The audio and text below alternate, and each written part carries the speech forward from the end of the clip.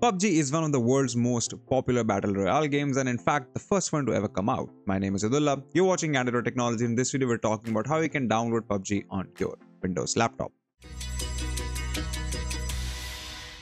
So the good thing about PUBG is that now it's free to play on Steam. So all you have to do is download Steam first if you haven't already. We'll leave a link for you in the description below, and once you've downloaded, created an account and installed Steam, first thing you have to do is head over to library.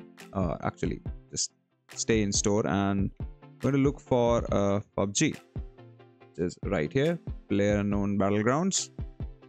And yeah, so as you can see, this game is already in my Steam library, but you will see a button to install it right here or download it right here. Instead of play game, it will be get game or buy game.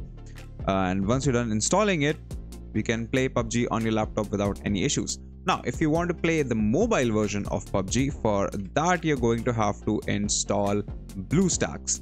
Now, BlueStacks is a mobile Android emulator of sorts, which you can download on your PC, and you can install games on it just like you would on your phone. But there is a chance you might get banned if you play PUBG on BlueStacks in competitive scenarios, so just be aware of that. Also, PUBG is not available in every region.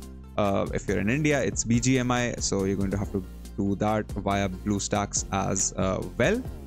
And yeah, that's essentially how simple it is to install PUBG on your laptop. If you want to know how to use BlueStacks to install BGMI or any other game, let us know in the comments below. And that's that.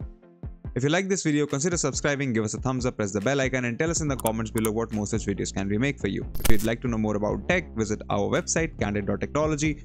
Follow us on social media, follow me on Instagram or Twitter, and we'll see you in the next video.